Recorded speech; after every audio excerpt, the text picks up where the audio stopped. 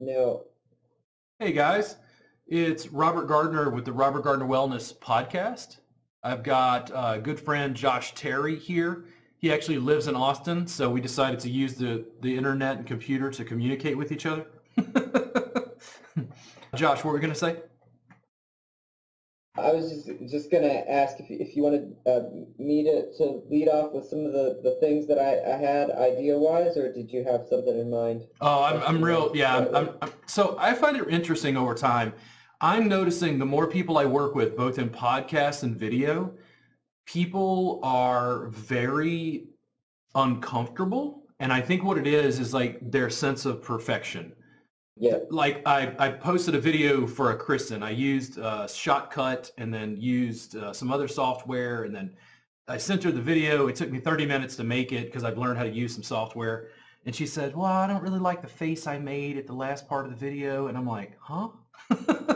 It's like Uh-huh. sweeping your floor and finding one hair in the corner. I'm like, really? Like, dude, this is small potatoes. Like, my complexion, oh, it isn't the Yeah. best. I got a mole. Like, that's too much. So for me, I tend to be very laissez-faire and very like easygoing. So like if we say, hey, we're going to talk about technology and we completely change and talk about something else, I just don't care. Like I can speak extemporaneously about things I don't know anything about. So it's easy for me to just put things together and allow you to have the floor essentially. So what's going on? Well, I'm working on a book, and the book is a concept of learning theory. Yeah. But I'm using these conversations to kind of explore some of the aspects of it. And I thought today it might be interesting to go over some of the problems. Yeah. So these are, I'm just real quick going to say some of the things that I've been thinking about that I think this concept is relevant to. One is like hustle culture. It's great. Yeah. There's a lot of positive aspects to it, but there's like a dark side Hmm. of kind of guilt that comes from not living up to it. And it's unsustainable when it's misunderstood. Yeah. And another aspect that ties right into that is people are living with a massive amount of anxiety. Yeah. Let's start with that. There seems to be a problem these days with those things. I'm I'm talking to more and more people that are capable of getting something done and struggling constantly, even if they achieve something fairly significant in their lives. And what I'm noticing with somebody that's at a high level success or they're just beginning, there's a mistranslation that they do of the hustle culture. Just easy to do. Most people mistranslate it to, work, work, work, hustle all the time, never stop. And they push constantly. And when you push constantly, like when you're constantly redlining behavior, you never have a chance to heal. You never have a chance to recover. You can get stronger in some ways, but your overall self, I've found, tends to be worn down over time. And a really obvious example of this is the bodybuilder. Bodybuilder cannot get in the gym and then max out and then max out the next day and max out the next day and expect them to grow muscle mass. They actually lose muscle mass if they do that. And people that are sort of entranced by the hustle culture, they try to do that. And I think that they get diminishing returns over time, where they actually, instead of becoming more successful from doing this, they run out of steam and become less capable. And tying into this is there's a really, really good reason, I think, why people are automatically doing this. Because it's not just the social narrative. Hustle culture is new. Catholic guilt is not. Like, that shit's been around for a while, and we've thought that we had to work hard to be better for a long, long time.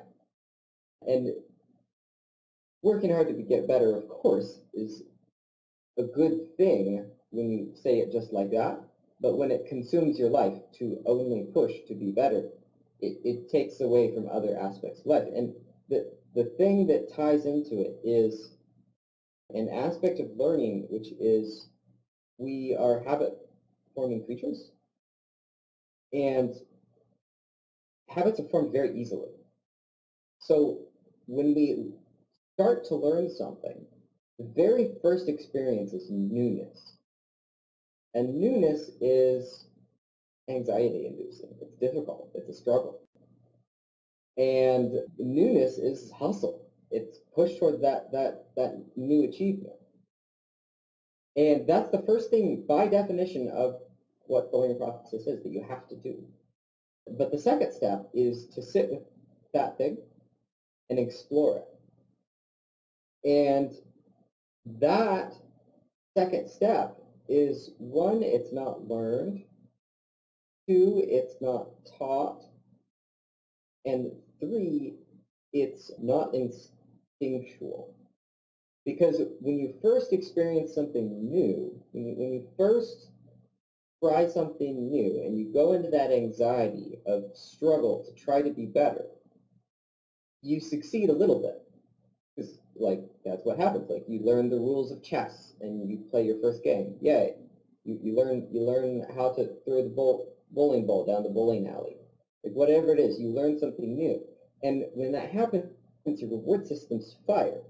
And from that point on, your habits are formed, because their habits are formed by reward systems. And from that point on, you're wired to look for new things, and you're not wired to actually take something that you know and play with it and iterate on it. And I think this is prevalent across any field where skill building is an option.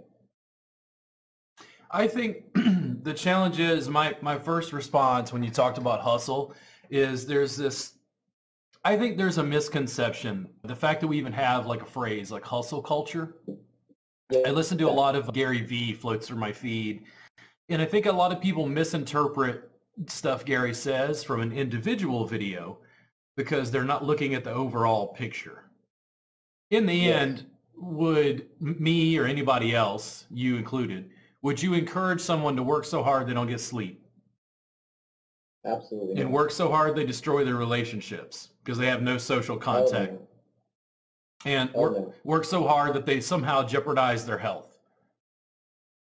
Absolutely not. But the thing is, I think also the problem is people are looking at a sprint and not a marathon. The long-term goal, if you're a marathon runner, isn't to run a marathon every day. It's to train consistently, allow your body to condition itself, run miles and miles and miles, so that when you finally decide to run the 26, I think, plus miles that it is a marathon, that your body can easily do that.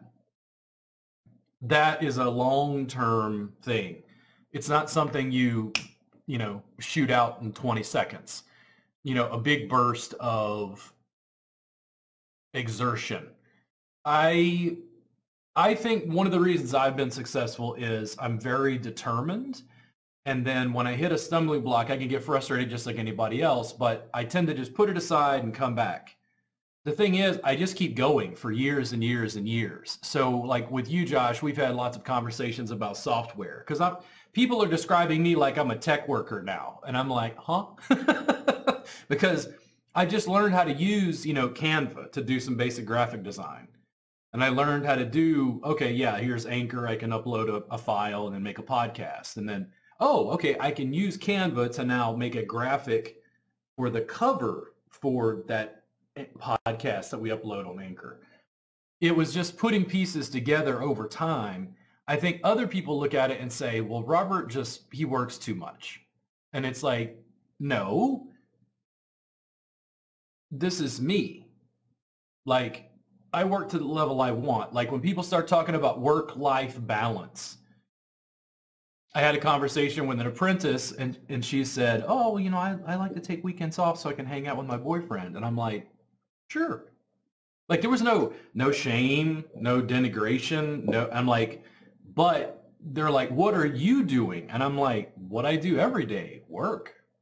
If I'm not actively working on a client or actively teaching a class, I'm dealing with software and graphics and software integrations and Zapier and, whatever else to try to build. But here's the thing. The hustle part is, does it fulfill your heart? I love it. I absolutely love it. I've had people tell me, like, you're going to burn out. And I'm like, no, people burn out when they do shit they don't like. Working 40 hours a week at a job you hate for 30 years, that'll make you burn out. No, that's the thing. And I want to be very clear. I'm pro hustle culture. I actually like it. I think it's a good thing. But it gets mistranslated. Like Yes. you said, people that watch a couple of videos, they misunderstand what the real concept is behind it. And I mean, that's something that I admire about you is, like, you've learned these lessons better than I have at this point, which is when you get tired, you stop. Yeah. which doesn't sound all that innovative when you say it out loud, but damn, it makes a big difference in the world. Well, I mean, and a lot of people don't stop. Yeah. A lot of people don't understand that concept, and they only get stopped by external circumstances. The obvious version of this is getting sick, right? Yeah. There's people that don't stop working until they're ill, yeah. and then they start working again once they're better. They think that they were sick, and then they got it back up and started working. What actually happened was their body needed to rest, so it told the body that it was sick, and then you rested, and then you got up and went back to work. Yeah. So, I mean, you can live life that way, but I think it's incredibly dangerous. And I think there's a bunch of people that don't understand it, and the two main things that I guess there's three. The three main things that I think about with this is, one, the habit forming thing that I described initially is the very action of starting something and pushing into it. If you get a reward kick from it, it makes you want to do it again. Yeah. So because of that, we're wired to actually go towards anxiety. We're wired to go towards something that is a push, because we're going to try to get the reward kick again. And then another one is guilt. Like, we culturally have turned guilt into the most useless form that it can be in. To me, guilt is a highly useful thing. Guilt is incredibly useful in a short-term scenario where you have done something badly that you could fix or do differently in the future. Guilt is excellent for that, and it's useless for almost anything else. And we've turned guilt into a sort of long-term thing where it's like, I'm just going to, feel guilty about my lack of achievements until I've hit my 6-month goals, And that's turned into a sort of like self-dislike, a self-hatred that when people stop, they notice it. And when you're working, you can let that weight of guilt come off of you. You can be distracted so that you don't notice it, that you don't feel good about yourself. But when you stop, there's no distraction to hide the fact that you're not happy with your existence. And one of the things I'd argue is that stopping is often harder than starting for some people. People that are ambitious and want to push, stopping is often the more difficult part. So two things come to mind, and this is just my personal experience. Poker, and the way that poker taught me about business. So if I'm sitting down and playing, granted not for a lot of money, but nobody likes to lose money. sometimes you can go tilt, where somebody cracks a hand. I don't know. You got a pair of aces and something happens and you lose because some guy caught three twos or something. If I get angry and get upset and start making emotional decisions instead of rational decisions, it's very easy to just throw a bunch of money down a hole very quickly because you're angry, you're upset, you're responding emotionally to a logical statistical analysis. But if I put it away and then I come back later, clear. I also think of it in the same terms, and I'll relate these: meditation. I might not reference it that way within yoga. I may not reference it that way in regards to breathing, or I know that Josh, you have some background like Wim Hof. There's something about rooting yourself in your own anatomy and physiology. It's like you're able to step back from a very clear mental perspective to make better decisions, to make sometimes less emotional decisions, but at the same time, things that feel heart-centered. You're playing a guessing game in entrepreneurship around what you should and shouldn't do as far as where you should put your time and energy. What's the next thing in your business you should go for? How much time and energy should you put? Once I get to a point, and poker taught me this, once I get to the point where I'm tired, I'm making more emotional decisions based on how I feel instead of whether this is a good bet or not. And what I do is I say, hey, man, listen, you've worked on all this software stuff in your business all day. Take a break. And here's what I do. I go sit down, do a couple yoga poses, stretch out, maybe have a snack, a little bit of tea. And I come sit back down, and I'm much more mentally able of tackling the challenges. To me, it's that whole thing about longevity. It's not about one hand. It's not about one poker tournament. It's about the entire game of life. How do you win it as a marathon? Like, my goal is to be 80, 85 years old, maybe 100, and check out, and basically be able to look back and think of all the friends, family, loved ones, all the people you helped with no regrets. A lot of people, they're just looking at, again, a single video, a single business decision, a single this, they had a bad day. And it's like, don't allow one day out of 365 like ruin the rest. Especially if, again, you're making bad business decisions because you're being overly emotional or jeopardizing your mental, emotional, or psychological health. To me, it's very long. Like, to me, it's like, what's the downside of taking a break and like pondering, hey, is this a good decision before we do this? I don't see a downside to that sort of strategic thinking. There is no downside. And what I've found is that people don't see it that way. There isn't a downside, and people don't realize it because they see danger. They see danger and shame, and they get to notice how fearful they are of the future. When people stop, they tend to first just feel bad that they stopped. Even if they told themselves that they need a break, a lot of times, they run into this problem where they just can't cope with it.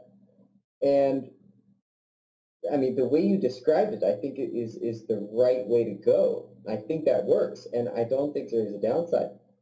But with the people that I've worked with over and over again, it's almost an impossibility at the beginning.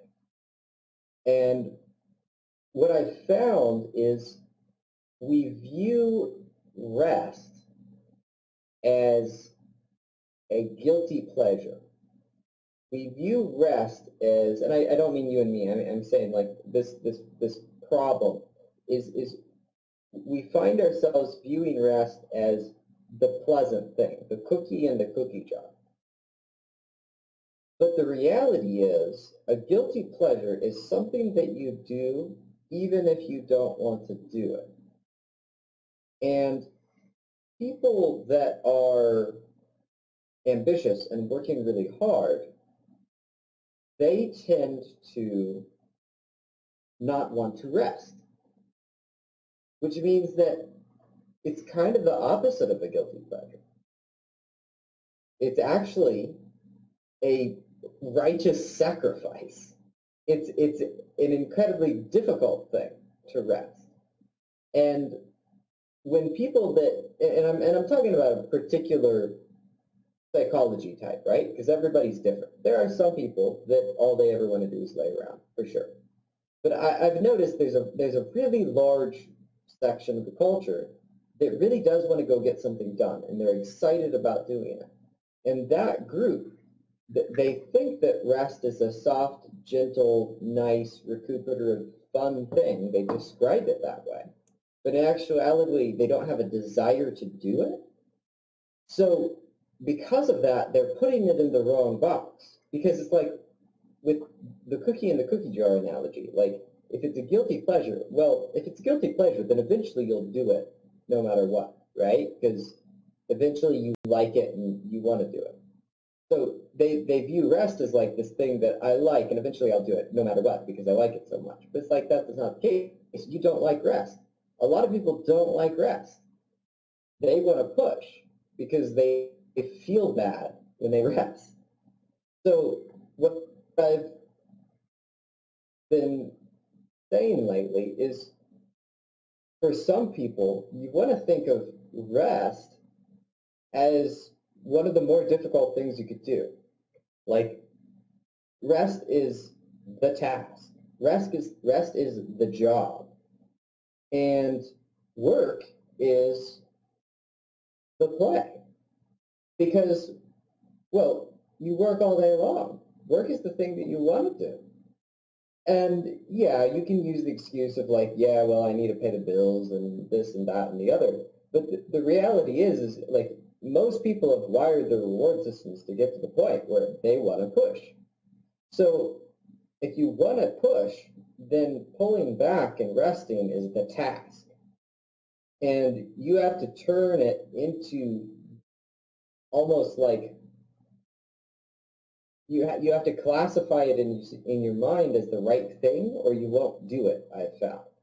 And then when people classify it correctly, they realize, oh, wait, no, this is something that I don't want to do.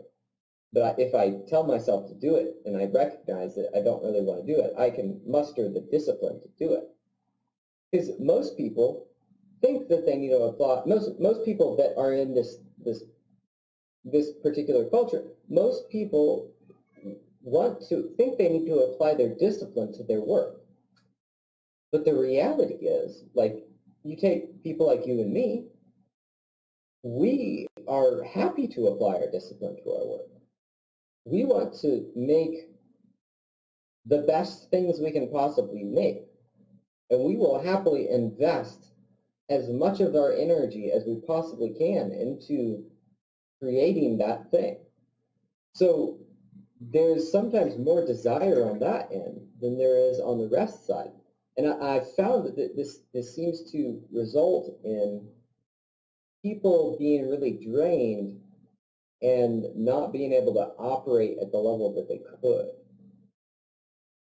I mean, I'm going to say something as cliched as balance, but I also think that some people's balance is different than you and I. Just like some people's diet is different than you and I.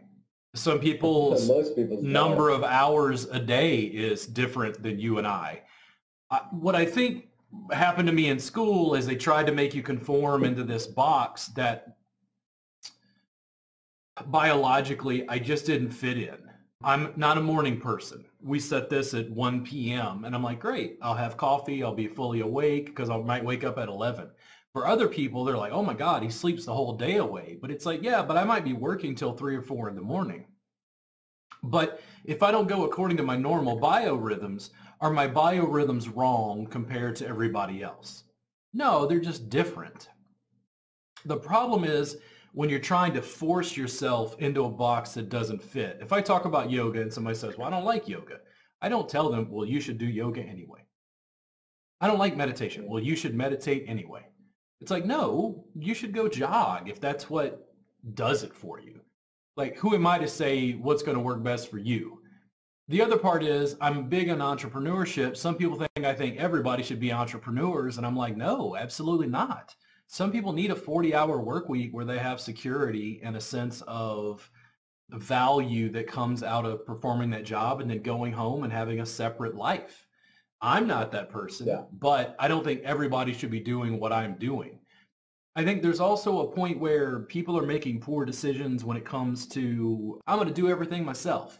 It's like, listen, at some point, if you're an entrepreneur, you should probably hire somebody to do some graphic design for you.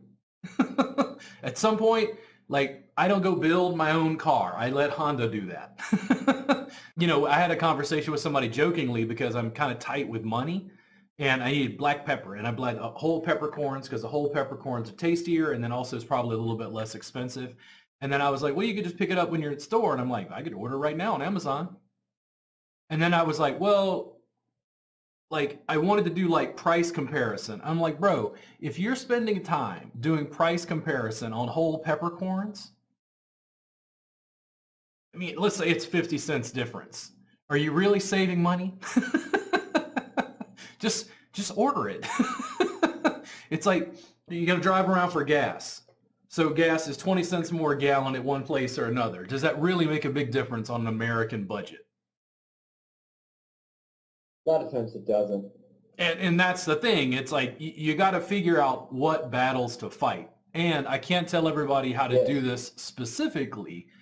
It's really a matter of when people talk about like burnout, I think burnout is from people who are pushing too hard. They're not listening to their own body signals. And the thing that I would, I guess, stress is I think you make poorer business decisions in that state, not better ones. Agreed. The longevity is being very mentally clear and then being able to go at it. I will always ask students, and these are typically massage therapists, they're like, well, what should I do with my business? And I'll go, what do you want to do? And they think I'm just asking about their business. And I'm like, no, life. They're like, well, I want to move to Bali. And I'm like, okay, let's go. Like, if that's what you want to do, that's your dream, man. Don't let me squash that, even if that's not my dream. Like, there's nothing worse to me than somebody working a job they hate, being around people they don't like, and just wasting their life.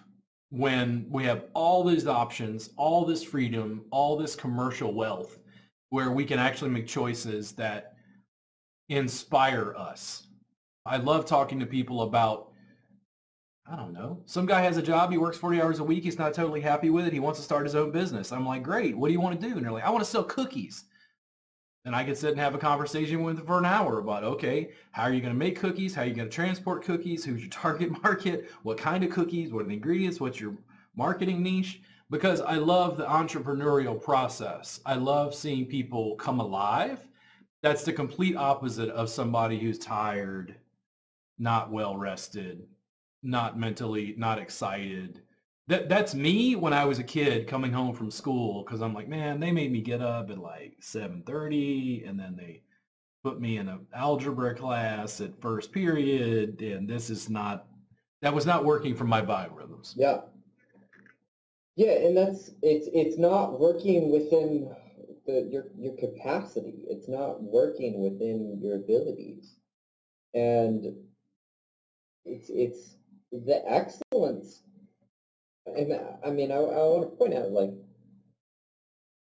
ahead of this, like, you absolutely have to learn new things. That's part of the process. Like, you and I are learning new things at a terrifying rate. It's happening all the time. But, yeah, pretty much. But at the same time, the vast majority of what we're doing, we're playing within our capacity. We're doing something that we can do, that we can explore and have fun with. And that's what makes us able to keep going, I think. Because, God, I've worked outside of my capacity many times, and it's never gone well. I mean, I was a workaholic at 20. I'd say I was probably a workaholic by the time I was 18. By the time I was 21, I was probably borderline anorexic. The drive to, like, try to push to be better is not the whole equation when it comes to achievement. achievement also has this area in it that is exploration and joy and fun, and it's kind of repetitive and iterative. And like we talk about this inside of your practice when you teach people things. But one of the things that is so often done is like you teach somebody a progression, right? They learn a series of things that they are supposed to do. And when they ask what to do next, they go, hey, what's the next progression? And your response, I think, your gut response is something along the lines of, no, now you're supposed to use that progression. Now you're supposed to take that progression. That progression was a communication of a concept. You're supposed to take that progression and apply that progression in your practice so that you can figure out where it's actually relevant. Because teaching is kind of an act of efficiency by necessity, because there's so much to know. And if you've spent 10 years, 20 years on a subject, and somebody comes to you for an hour of learning, 2 hours of learning, what can you really do for them? It's very, very difficult to consider that concept. The answer is you can do a lot. But one of the things that we do in response to this when we're teaching is we boil things down into something that can be applied to many things. And when you teach a progression, inside of that progression is a series of steps that can be used, thousands of different ways. And what's really cool about that is that if you know that one progression and you understand that your job now is to explore it, utilize it, play with it, move it around, then there's a lot less pressure on you psychologically than to go learn something new, learn the next progression. But it's very difficult to break through that. And it's the same thing that I had to break through with my students in music, which was improvisation. It's the same concept. Is you don't need to learn the next 20 notes. You need to learn, these 3 or 4 notes. Repeat them until they're boring so that they're easy. And then play with them to make them interesting. Like it's getting to that point where you start entertaining yourself with the activity. And I think this is something that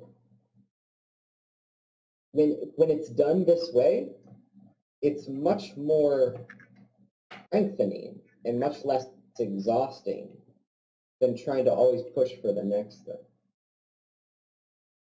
thing. For some reason, what came to mind was memorization and the focus on memorization in school, whereas problem solving is a much better skill. And yes, the solution is like, well, what's the answer? It's like, well, it depends on what the problem is. Like, that's life. But memorization has decreased in value, I guess, also as we have so much access to information at the tips of our fingers now.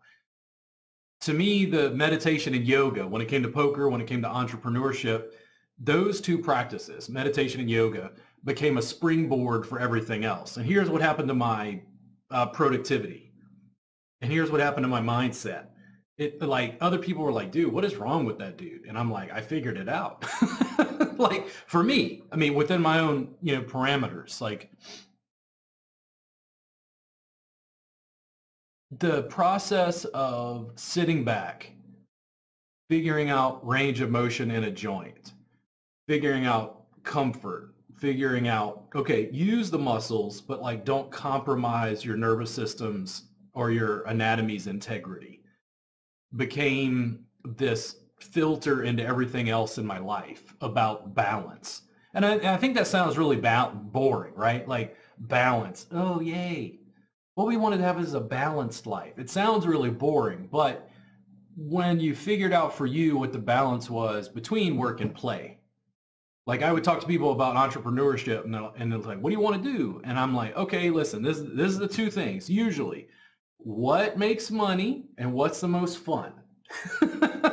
Because if I could figure those two things out, that was the thing that was so gripping to my heart that I could go constantly. I could get up, have coffee, and just grind it. Like I don't get up in the morning, clock in. There's not a thing on my wall that go ching.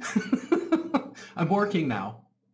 Like I just do it whenever I feel like it, which is for the bulk of the day, because you're working on something that's a dream. I think part of the problem that we're having is we went through an educational system that was not designed in any way, shape, or form for entrepreneurship or for dream building.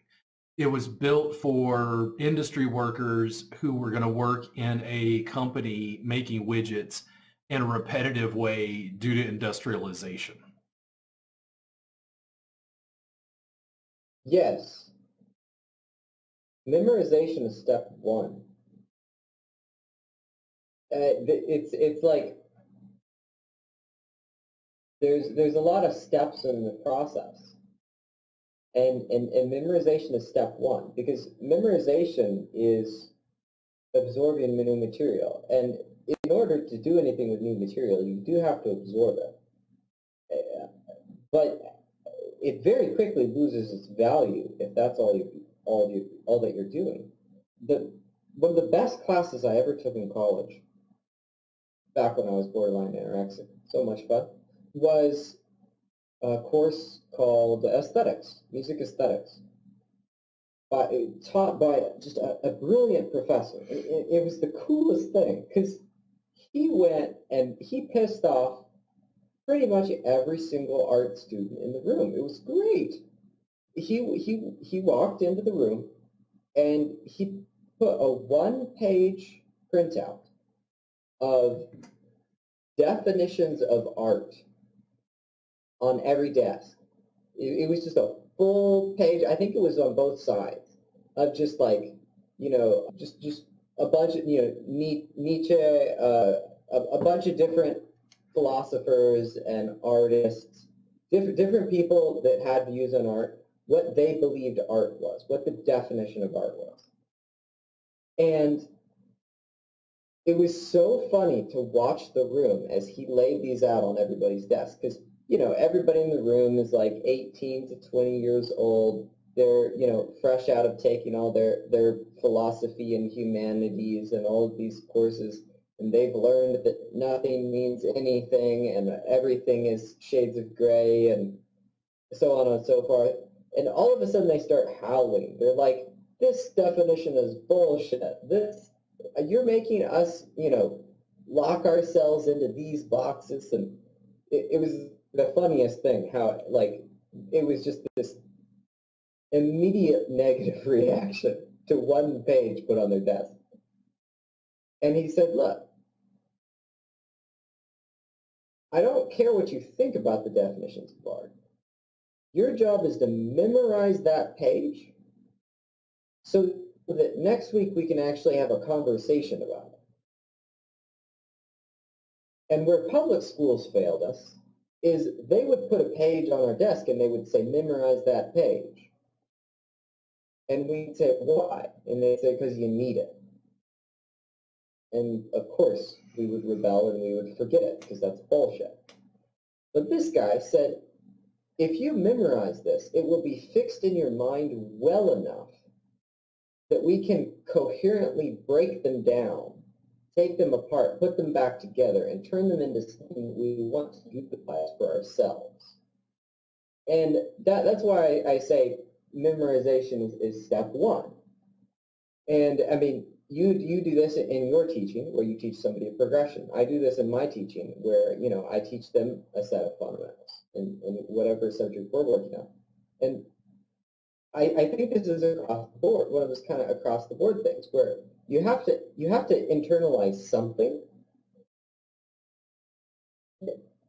That step one is almost valueless. It's almost nothing. It's a computer program. It's putting data into the mind and just sticking it there. The value comes from when you do it afterwards. step two of exploration, iteration, improvisation, coming up with new ideas. And also another thing, you were talking about balance and how it's feels like kind of a boring word. And I agree. It's a hard one to talk about sometimes because it has that sort of connotation. I always like to say that when I bring it up is having a balanced life also includes having balanced amounts of insanity. Like you have to have crazy in order to have a fully balanced life, because if you're not factoring something into your life, then it's not balanced. So it's like you want to balance out to have, a sort of stability, and the result of that is oftentimes, having some kind of neutral, maybe boring elements in your life, but also it means you're balancing the crazies. And you're having extreme days, you're having extreme experiences, you're having extreme ups and downs occasionally. I think that is part of the balanced life. Well, but yeah. So here's the thing, everybody, this is Buddhism, man. To me, I look at this, and again, these things factored into every facet of my life, not just like spiritual life or business. It was like in Buddhism, there's attraction and aversion. Everybody's attracted to food. Everybody's attracted to pretty people. Everybody's attracted to nice, new clothes, new things, fun. Now, how do you deal with aversion? Death, famine, disease, decay, COVID. Because that's not fun. But the thing is, it's like, it's all a facet of like how we deal with life, because you have to deal with those extremes. And I think the way that you learn to deal with those extremes has a profound impact on the relationships you have with other people that funnels into our businesses as entrepreneurs. Like, how do you handle it when, I don't know, things aren't going well? How do you treat people? How do you communicate with them? How do you this? How do you that?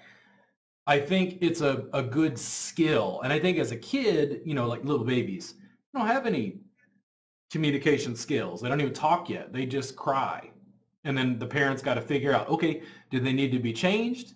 Do they need food? Do they need milk? Do they need, like playtime? Do they need touch and attention?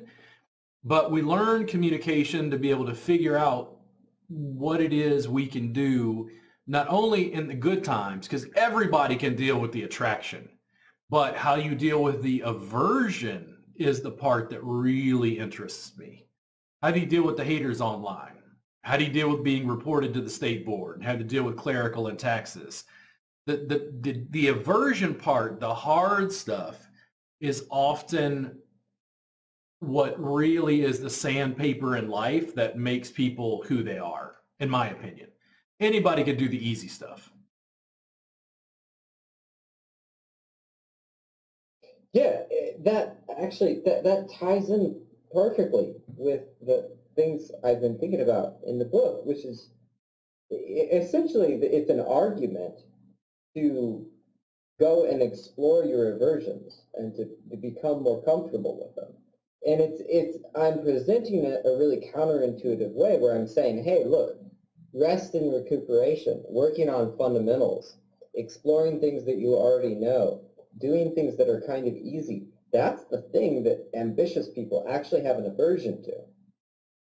I mean, there's far worse versions of this out in the world, but I think there's one also inside of just the day-to-day life of people that are trying to achieve is they get the attraction from driving towards their goals, but they aren't willing to look at their aversions, and they don't understand what their aversions are. Yeah. No, and they have a natural push in America specifically.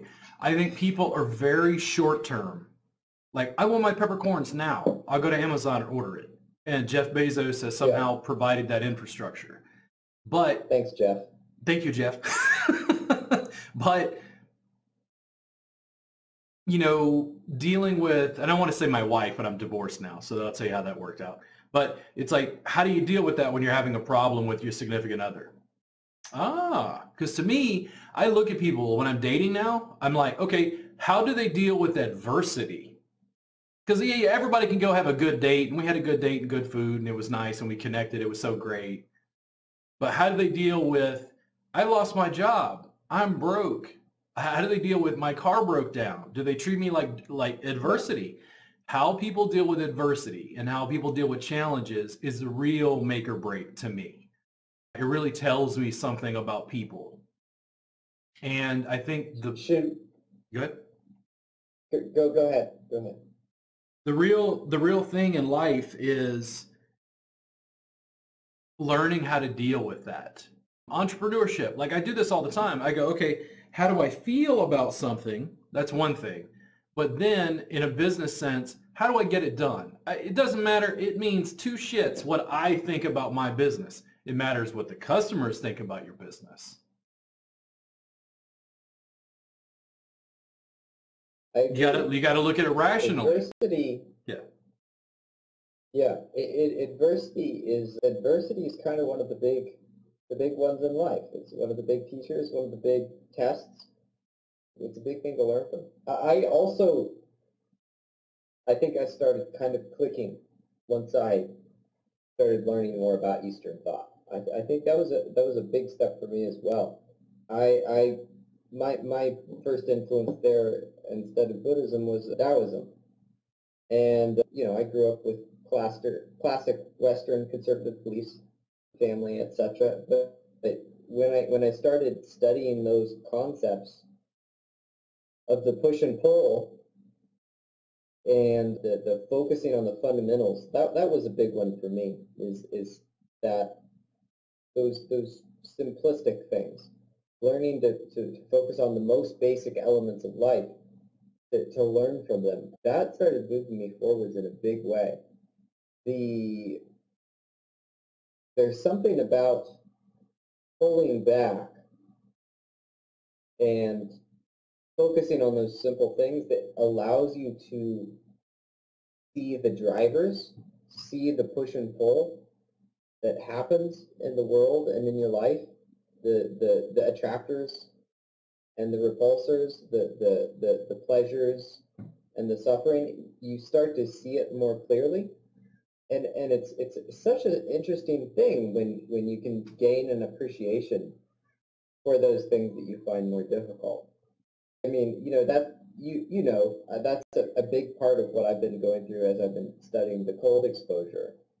That's such a difficult thing for me, and I've been working on it for like 3 years, and I've gained so much from the process, and it's so interesting to get to that point where these things that are difficult can have a sort of sweetness to them.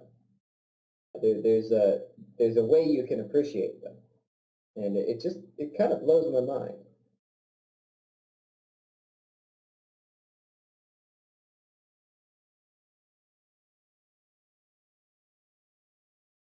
I remember the first time I got rejected after I'd kind of like loosened up a little bit. Yeah. And I'd gotten back in touch with myself, because I'd just gotten so locked up when I was younger that I was just totally out of touch with my sensations, my emotions, just running away from, anything that was suffering as quickly as I could, trying to get comfortable. And I started practicing these things, this awareness, and letting myself explore the uncomfortable things. It was so funny. Like, I was driving home, like, obviously, disappointed, because it's like rejection. It's like, bummer. But at the same time, there was a part of me that was like kind of having a good time. That was like, oh, that's what that feels like. Huh, that hurts, but that's kind of cool. It's fascinating how that happens. And I think you can be way more functional when you can kind of accept it as just kind of a part of the life experience. Yeah, I mean, it goes into so many different areas. And again, that thing about attraction and aversion, when I hit on this as a concept, it was like, it was inside Buddhism, by the way, but it was like, it made so much sense to me about how people deal with life.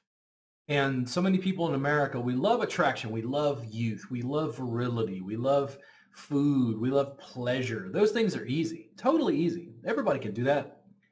What do you do when it's bad? How do you respond when you're rejected?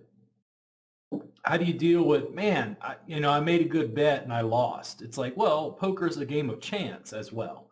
Like, this is statistical analysis. It's kind of like, well, I did this thing in my business and it didn't work. And it's like, great. And they're like, but I lost money. And I'm like, I mean, in the short term. So are you going to do it again the exact same way and lose more money? It's like, no, man, you did something and now you extrapolate from that and you have more information. Now you make a better choice and now you make it better and now you make it better. I think the lack of sleep, lack of personal care, the lack of social construct of like focus on relationships leads to a sort of perfectionism. And perfectionism is like, dude, I deal with this with students now because I'm working with some apprentices and I see it in them. They're like, no, the video, I don't like the text. We got it. I don't like the little box. Like, people are going to judge me. My skin is all broken out. And I'm like, you're worried about what a bunch of losers on the internet think about your complexion? But what it is like this perfectionism has been ingrained in them, even more specifically in my case as women, because women are judged on how they look. And they have to deal with that now because they're making video.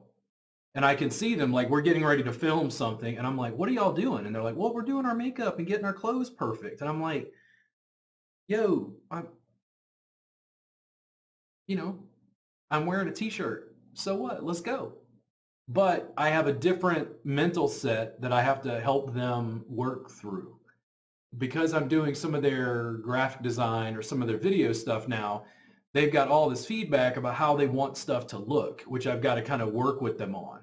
But it's not just the video. What it is their sense of perfectionism. Them wanting it to come through is perfect. Them wanting it to come through is like, again, what are you attracted to and what do you have an aversion to? I think, in my experience with video production in particular, I think people actually respond more to its imperfection in a positive way. Wow, Josh is just like me. He's a normal guy.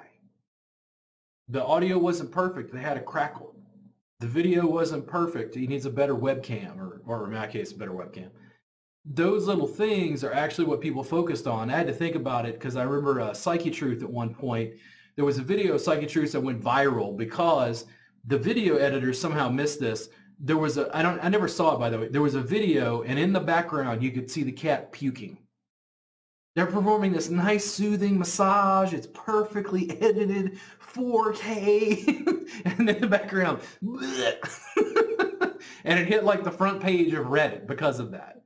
And that's the thing. Like, you would never plan for that. They certainly didn't plan for it. That video had been up for a while, and somebody just noticed the cat puking in the background. But people notice the flaws, in a way, more than they do something else. So when I speak and I flub a word, I just keep going. But I've learned to do this over time because it's too much time for me to go in and try to edit that out and change it and tweak it and make it perfect to make me sound like the most eloquent speaker ever.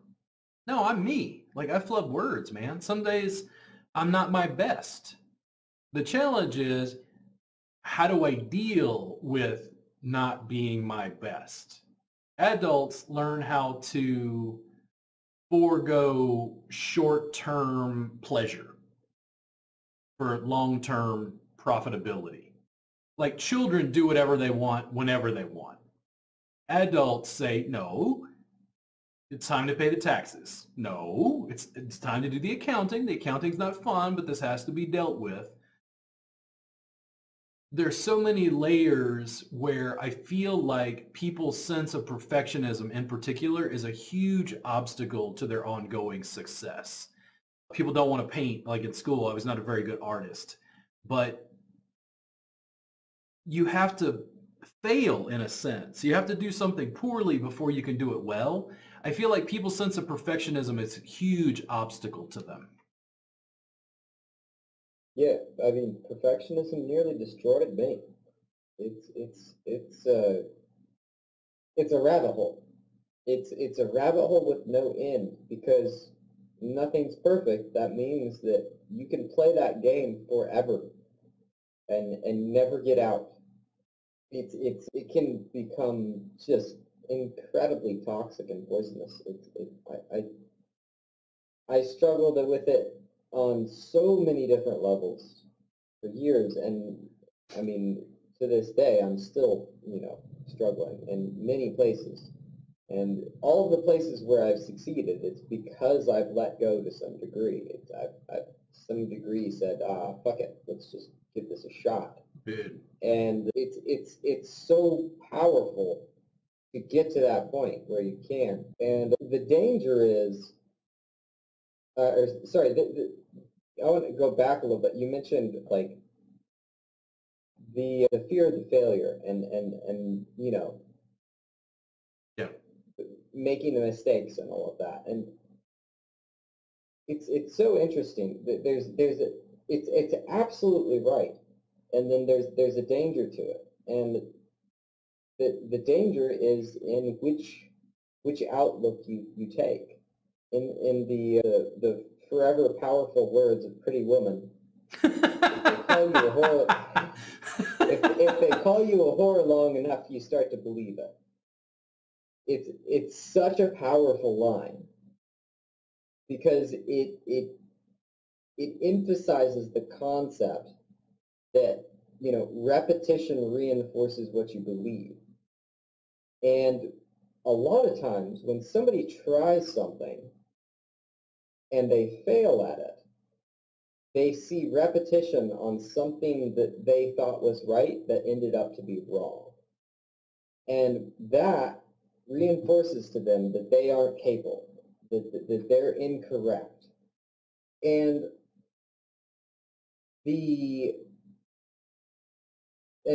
that's very, very destructive. And the flip side of that is really excellently exhibited in a tech company, actually. So a tech company that's halfway to $1 billion already, so they have a huge cash reserve, and they're ready to go, and they know what they're basically trying to do. They just need to figure out how to do it. They will burn millions upon millions of dollars making mistakes. And when you ask them what happened, they'll say, we were just testing. Yeah. That wasn't a failure. We were looking for information. And they're correct. Yep. So it's really a viewpoint thing. And if you let yourself be reinforced by the experience in a way that says something about your value, where it's like, this thing went wrong, you failed. This thing went wrong, you failed. This thing went wrong, you failed.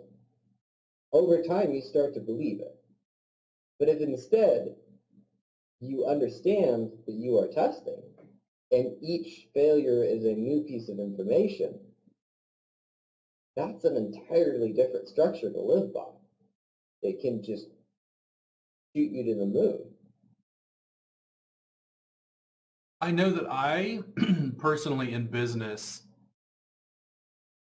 I will get into anxiety because I'm doing needless speculation about, well, what are people going to buy? Well, I don't know. Let's think about it. Let's spend weeks. I don't know. We don't know what people are going to buy. It's like, listen, unless you're doing something in your business that you can't change later, package it the way you think they want it and see.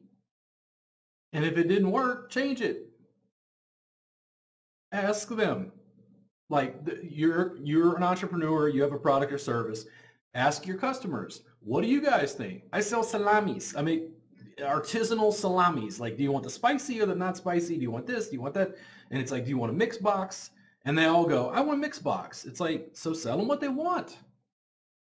The packaging, like I can spend tons of time like needless speculation, by the way, when all you have to do is take your best guess, make sure it's something you can come back from. Don't, I got a $10,000 budget. Okay, well, don't blow the whole budget. Just test at $500 and see what happens. You can recover from $500. If you blow your whole load at 10 grand, you're going to have some business problems. That's where it's like those small tests tell you what the marketplace wants. The needless like speculation, because we'd like it if it were perfect, and we'd like it if we made the right decision every time. It's interesting to me because people will start to talk about regret. Like, what business stuff do you regret? And I'm like, not making enough mistakes, basically. Because doing something gave me information. It either worked or it didn't. And both of those are almost equally valuable. Because what worked, you do again. And what didn't work, you go, let's change it. Why didn't it work? And you get pattern recognition so you could keep pushing the business forward.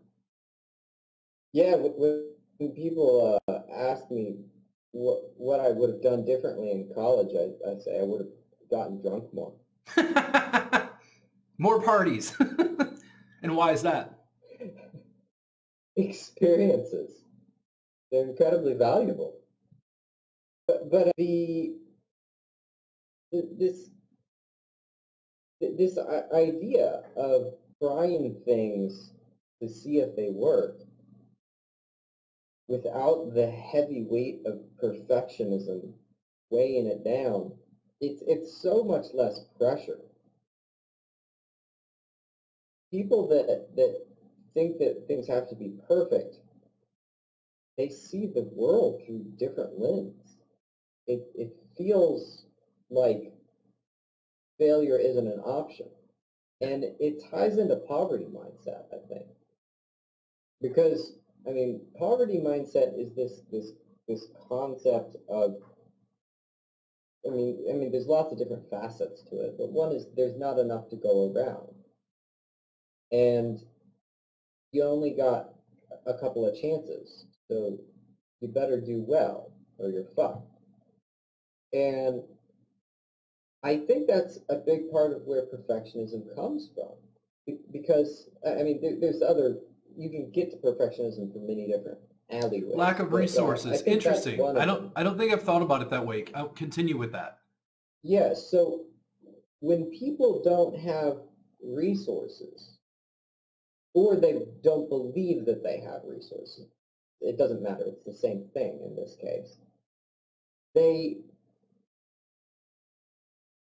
conserve them because, well, I'm gonna need this, right?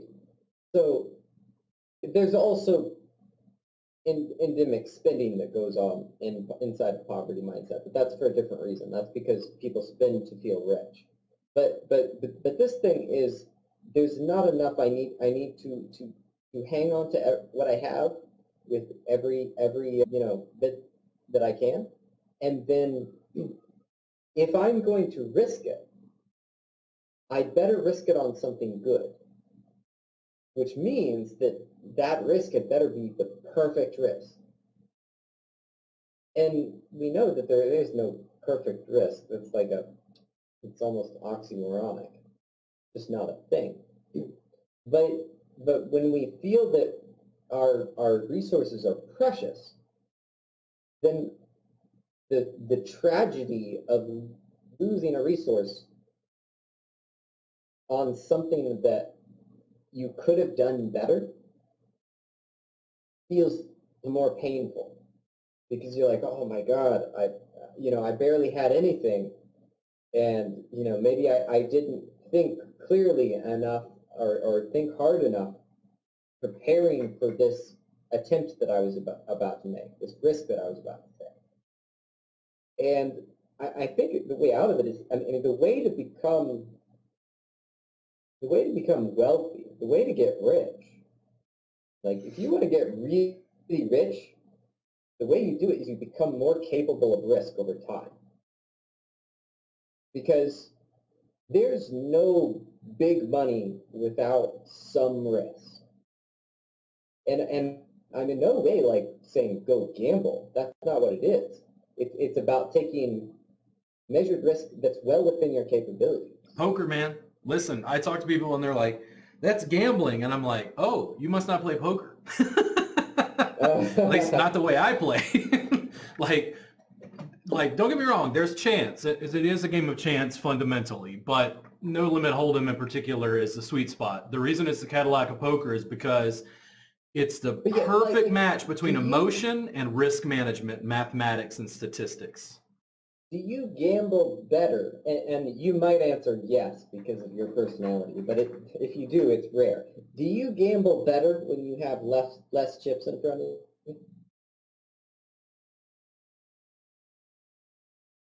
So there's bankroll management.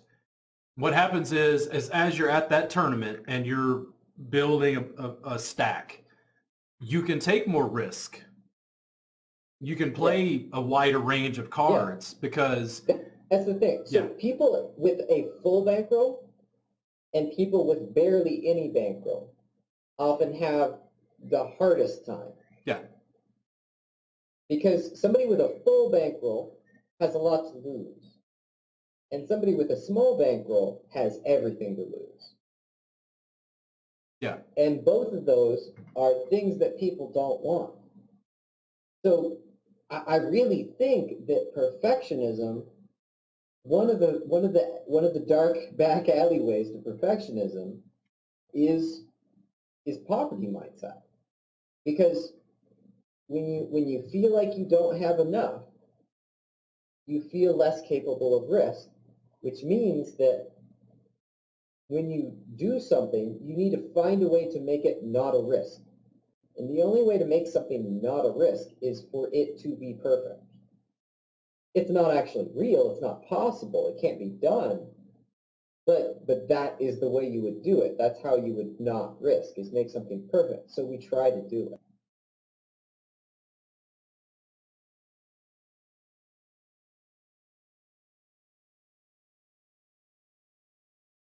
I'm trying to think about my background in poker and then getting involved in like investing. And I think initially what you do is you invest your time and energy because you don't have money. And then once you have some money, you're trying to figure out how to invest that money to generate more wealth, more options. So you can take more risks in various ways to generate more. But I'm trying to figure out how it rolls in with the notion of like perfection. I think... Well, think about it this way. So when you first start to invest, the first thing you should do is you should invest for 65. You should invest for retirement. See, but the thing is, I think this is the thing. The reason that notion right there, that's the marathon thing, the long term. Like, because... Go ahead. Well, yes, but here's the thing. The thing about investing for retirement is the math is fairly well known. It's the closest thing to a sure bet that we have. So if you do that first, and then you stick to it, where it's like, okay, I'm consistently investing for my retirement, then whatever you earn on top of that, you can invest on something riskier without endangering your future. And this is doubly important because you are now investing with two different strategies, but also you're investing with a different psychology. Because your mind knows that the future is taken care of, which means that you're not only more economically capable of risk, you're actually more mentally capable of risk. Because your mind knows that it has something handled, and that reinforces, oh, maybe you could handle something else. So it's like you invest for the long term, and then once you commit to that, like you said, you decide on the marathon. And then once you commit to the marathon and you go, okay, well, like maybe I'll hit success at 80 if I use this pattern, but I'm good with this pattern. It works. I feel okay. Then you can try some little thing here or there to get success at 70, get success at 60, get success at 50. And you slowly shorten the time scale because each decision you make for the long run makes you stronger and smarter in the short run. If you do it from that lens, and I'm not saying it automatically happens, you have to try to do it from that lens. If you do it from that lens, then you become more capable of risk over time. Because, and what I mean by more capable of risk is you can take a risk and it won't harm you. Not long term, yeah. And that's what you have to get to. You have to, and if you don't have that, if taking a risk will harm you, you're by default going to be a perfectionist. Yep. Because you have to be, because you don't want to die. So the only way out of it is to figure out how to take a risk that won't harm you. And then you can let go of the perfectionism. It's like in poker, it's like, okay, a hand. You can lose a hand. Okay, a tournament. Can you lose the tournament? It's like, okay, but you've got to make moves to be able to have a fruitful career long-term playing. And one of the things that happens in that long arc is pattern recognition, which makes you a better investor and it makes you a better poker player. A guy can't be playing with ace-ace every time he raises. Now, statistically, for the amount of time that he raises, what is he raising with? Okay, what are the first three cards? What is the flop? All right, the turn. Am I ahead? Am I making a good bet? Sometimes I lose a hand. Oh no. Sometimes I lose a tournament. Oh no. If you have a big enough bankroll, you just go up to the next level. Bankroll management, I think, in poker is like, I love poker. I think it's taught me so much about life in the same way that like meditation or yoga have. I know for some people, like, that has nothing to do. Like, okay, it has nothing to do with your game, but it does mine. It's very instructive about risk management. Agreed. Yeah. Yeah. Risk management, I think, is one of the roads to dealing with perfectionism. That's a good way to put it. Like, I was talking to Kristen, and Kristen was worried about some graphics and stuff on a video, and she's like, oh, well, I'm a woman and people judge me. And I'm like, oh, okay, cool. So I'm working with her to try to go find out, okay, so what do you want it to look like? Because now it's a design issue. She just wants it graphically, she wants it to look a certain way. But once we figure that out, it's like more video, more video, more video. Now, what's the downside, and I'll say this for massage therapists, what's the downside of producing bad video in an industry that produces no video? Not very much. Somebody's going to call me a loser. I'm like, yeah, there are tons of losers on the internet who see a video and comment negatively or whatever, but you get to draw your people. That's like a guy talking to me. I do this with guys all the time. And they're like, oh, I think this girl's nice, but I'm afraid to ask her out. And I'm like, why? And they're like, well, I'm afraid she's going to reject me. And I'm like, yo, bro, if you don't put yourself in a position where she can reject you, you're also not creating a situation where she can say yes. That's how it works. Yeah, it's that concept of there is a risk to saying yes, and there is a risk to saying no. There's a risk to asking. There's a risk to not asking. There's a risk to trying things, and there's a risk to not trying things. But the thing is when you try something, it might turn out right. Yep. When you don't try something, it will never turn out right. So here's the thing. There's always more risk in terms of certainty. Sometimes there's a greater risk of, like, let's say you're like, well, let's go cliff diving today. Well, I don't know if I want to go cliff diving today. It looks kind of dangerous. Maybe I won't do it. There's risk of death, right? Like sometimes it's more extreme results you get by trying something. But by default, there's always more certainty on the downside risk of saying no. So it might be subtle. This is me. There's always that little bit of pain. Dealing with women taught me this. It taught me this, like, again, one of those life lessons. I wasn't afraid if she said yes or no. I was afraid of a year from then reminiscing back to that lovely lady that I never asked out and regret that you never took your shot when you had it. That's the death knells. I don't want to be old and regret at all. at all. Like I live my life in such a way that if I checked out tomorrow, I'm like, I did exactly what I was supposed to do with the time allotted. I mean, it's the way to go, because any other route, you're consistently discontent. It's I mean, people are constantly sacrificing themselves to the altar of low-level constant pain to worship and appease the god of occasional suffering.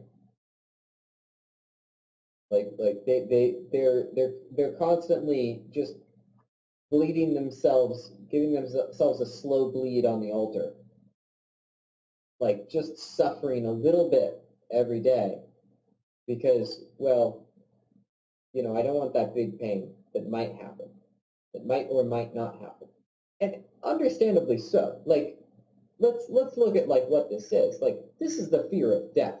This isn't like some small thing. This isn't, oh, I don't want to get rejected. The extrapolation of it is, I don't want the worst thing to happen to me. So in response to my desire to not have the worst thing happen to me, I'm going to habitually choose the less miserable option. And it might be slightly miserable, but if I have extremes, then the extremely miserable option might be closer to death, because misery tends to warn us of death. Like, we have a sensation of, ooh, death might be coming. So we have to get ourselves to a point sometimes where we choose the more miserable option, where we go, you know what, this might be more miserable, but I'll take it. Because the only other option is constantly edging away because of that ultimate fear, and then like slowly moving into an area of slow burn misery. Because there's never a place without misery. There's only chosen misery. And if you're constantly running from suffering, Yep. then eventually you'll get to a place of suffering that you didn't choose. And that's always more disempowering than taking a risk and doing something that might be painful in the short term, but could give you a bigger upside in the future.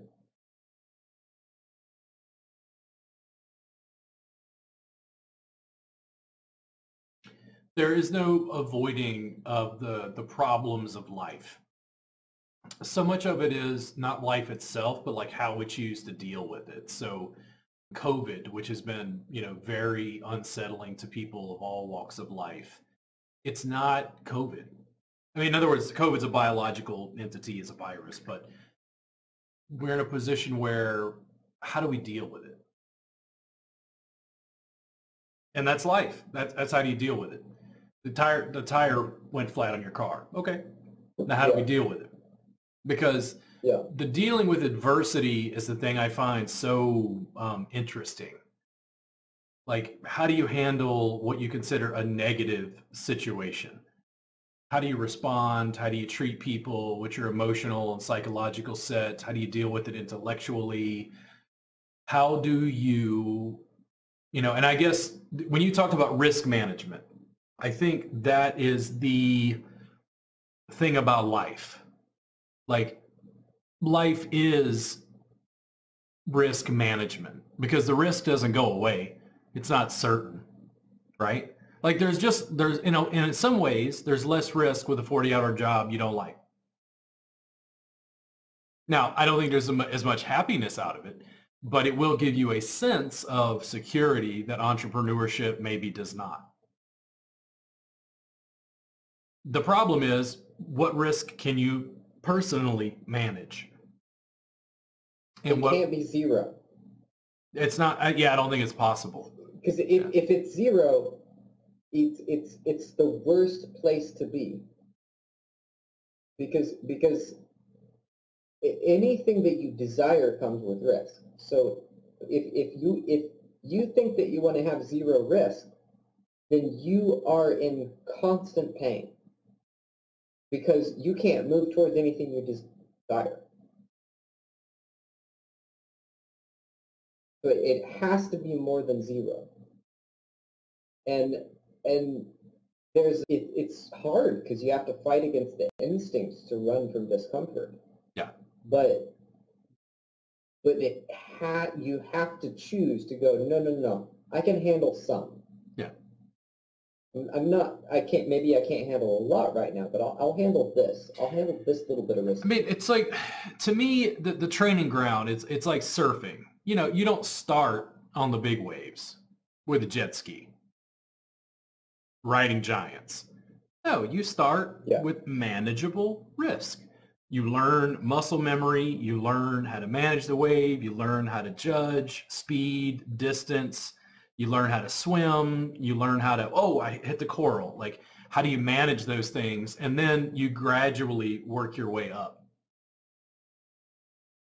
At a certain point, it's not as exhilarating to ride the small waves because you've already done that. Now it's like, okay, so now it's time to bump up your skill level. Like I think people as investors, their level of risk is dependent upon their own set, like mental set, and then also on like their bankroll. You know, Warren Buffett can take risks. Bill Gates, Jeff Bezos can take risks that you and I cannot.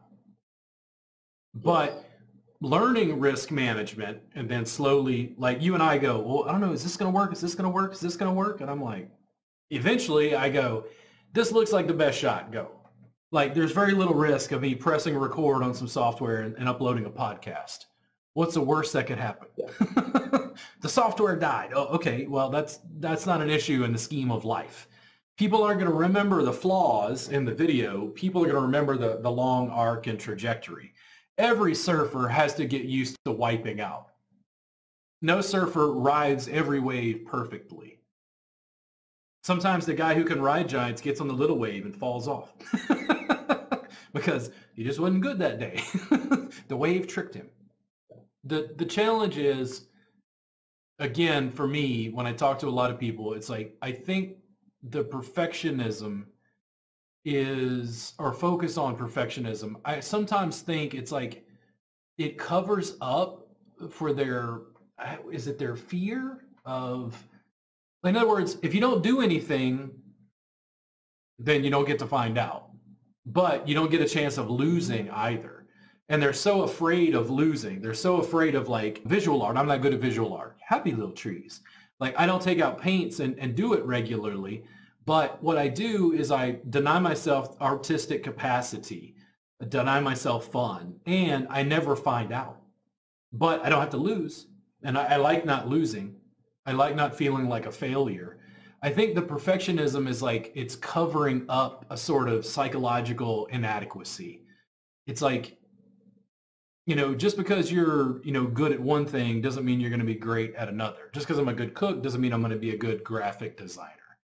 But you don't know until you try. I feel like people are using that perfectionism as an excuse not to create. I agree. I don't want to invest because I could lose money. Something as stable as like just generally the stock market. The overall market, like what is it, index funds? Yeah. Like this isn't like a single stock. The company went bankrupt. No, like index funds. Like we know that generally, is it like 5%, 6% return like annually? Do you know? Average? 8. Okay. So it's like 8. That's fairly consistent. And some people are like, no, I could lose money. And I'm like, yeah, okay. Now, statistically, if we had a war, you know, over the last 100 years or so, it can generally, but it's like if you're trying to avoid risk, it just means doing nothing. And I don't see how that's even remotely happy. Risk management is like the term that keeps sticking in my head, but the notion of perfectionism, and I see it so much in video production because I'm working with people small or small time massage therapists trying to build their businesses. And again, it's like, one, they want it to be perfect. And then two, the reason they want it to be perfect is because they're afraid of other people's judgment. And I'm like, guys, listen, people are losers. There's a whole lot of losers on the internet with access who just sit on their couch and don't ever do anything because they're afraid of other people judging them. I would much rather have a bastion and fan base of haters, so to speak, than do nothing and completely be silent, not make an impact on the industry. Like, that's the loss to me. It's not, well, Robert wore a t-shirt we didn't like. His skin broke out in class. It's like, oh, those old videos, he was like burping all the time. It was gross, you know. Like, I'm not worried about their judgment about one day of my life. I'm worried about my judgment of the entire arc of what I created in the long haul. And that sense of perfectionism for me is just, I don't know. I just don't live there anymore. Like, when I start talking to students and we're shooting video for them or working with video production, I see their emotional and psychological stuff coming out of that. Like, oh, you know, people are going to judge me. And I'm like, you're worried about an industry full of people who don't make video judging you for the videos that you make? Really? I think I got one last thought on it. And that's I think another element of it is that we think that we're more powerful than we are, or we want to think that we are. And there's actually a use in realizing that, no, you're not that powerful. And what I mean by that is we think that we can define the experience more than we think we can. We think that by our, you know, graphic design choice and our little edit here, our little edit here, there, we're really defining the structure of what has happened. When really the majority of the work has been done by the sheer act of creation. And I think it's something that we hang on to because we don't want to realize that, you know, we're not that powerful. But when we do, we can get out of the way and we can go, well, I know that I can't really define this as much as I think because I don't even fully understand what I'm making because I'm seeing it from a first-person point of view and other people are going to see it from a third-person point of view. Like, I'm not even going to know what I'm creating to some degree. And then you can kind of step aside a little bit and you can start to just make things and take pleasure in the process. And I guess one more thought to tie in a little bow is I liked your surfing analogy because it was built under the concept of playfulness, right? Because it's like, going back to some of the other things we talked about, is like, okay, so learning something cold is kind of step one, just kind of memorizing something and noticing that it's there. Something new, existing. That's step one. But step two is iteration, exploration, repetition, dealing with the boredom of trying it a couple more times than you think you need to, seeing different facets of it, coming up with new ideas based on it, all of these things. And that's really just not an option without play. It's not an option without having that desire to explore, which comes from play. So I'd say that's just one other element of it in getting out of the perfectionist game is start playing the game where you're taking something that you can do okay and then just playing with it. Yeah. I mean, from an art standpoint, it's kind of like I would look at somebody maybe like Picasso in his earlier years, you know, with paints on a canvas, and then thinking like TikTok. This is not the same canvas. Like, this is such a quick, repeated iteration. Like, well, like I almost make stuff for social media and go, how can I fuck this up?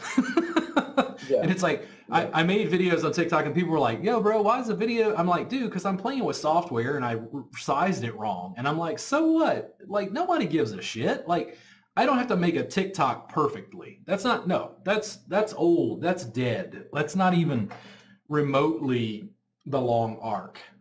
The game is like playing with stuff and like figuring the edges of the software in my case. You know, at what point does the software not allow me to do the podcast? I push it too far. I mess up an audio source or who knows what. Like,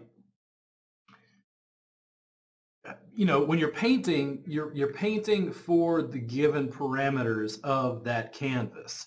You know, painting an icon is different than painting a 30-foot long canvas. Yeah.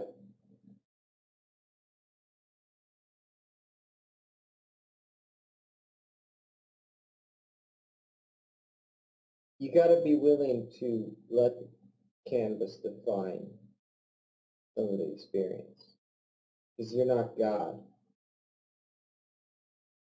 You got to be willing to like see the canvas and be like, well, what can I do here? Yeah.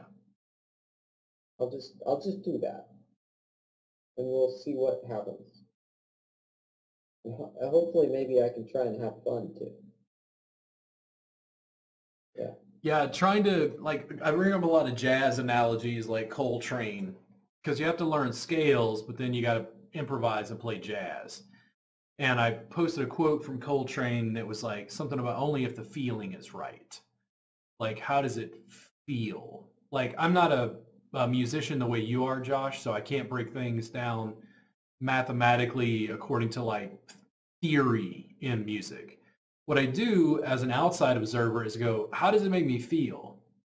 How does the sound, the tone, the syncopation, the rhythm, how does it make me feel? Different rhythms. You know, I would listen to lots of different music, and then over time it was like, well, who cares what other people like? What do you like? I like George Jones just as much as I like Coltrane. Different rhythms, touches me in different ways, but it just depends on if there are enough fans for that thing that they're creating and how much time should be spent on a level of what you consider perfectionism.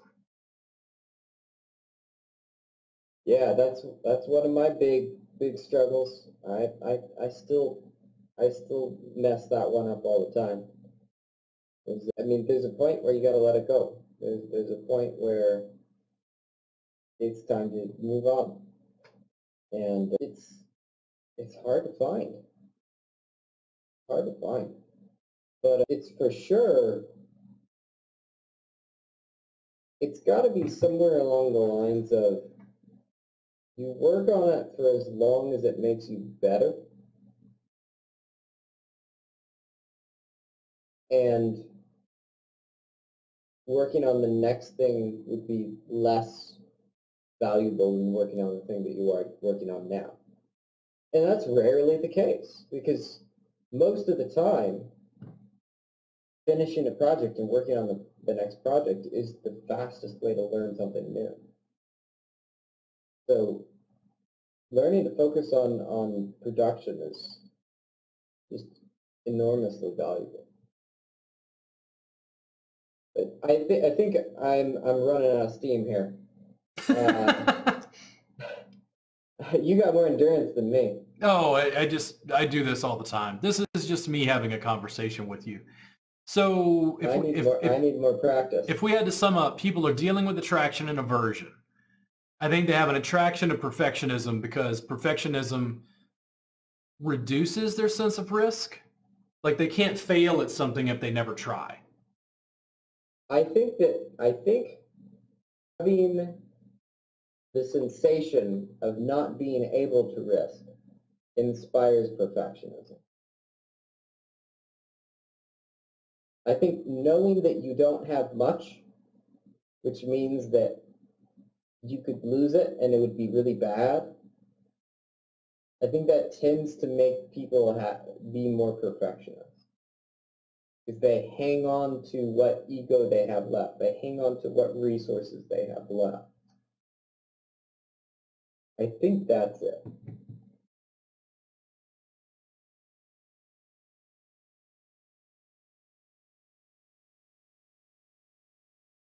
I might have never explored that concept before. From a social think media it's a good one. standpoint, judgment, man. I see it again and again with people, other people's opinions, and Oh yeah. lots of people who are just losers. I mean, I remember Gary Vee Yeah, saying and if this. somebody has really low self-worth, if they have really low self-worth, they feel very incapable of risking social judgment. So they will put enormous effort into appearing in a way that will meet the approval of the masses. And then somebody that feels that they has higher self-worth, that feels that they can risk judgment, they don't need to be as perfectionist about it. Yeah, it fits in that frame.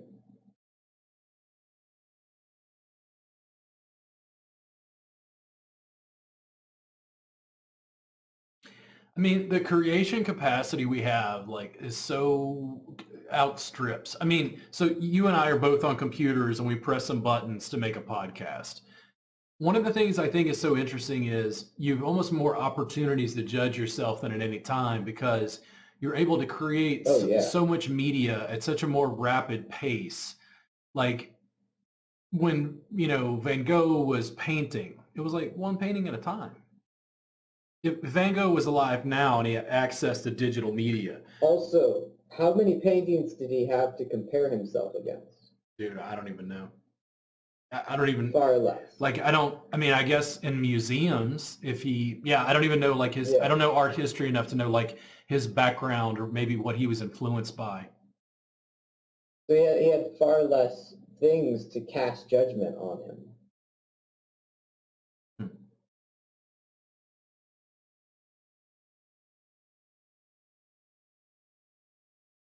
If you don't take risk, you can't win. You don't ask her out, she can't say yes. You don't invest, you're never gonna like have your interests accrue. Your investment. What is your investment? It appreciates. Is that it? Yeah. Yeah.